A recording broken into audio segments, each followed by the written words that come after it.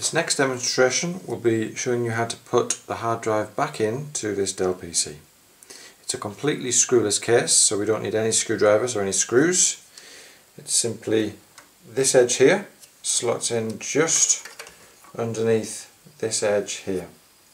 Make sure there's no cables in the way, and it drops down into position. There are two little holes on the hard drive, here and here, which just pop into place, and once you've lined that up, you push it down until you hear a click. You can then attach the power cable. The power cable goes on the right hand side, and then the blue SATA cable, which is the data cable, goes in next to it like that, and we're done.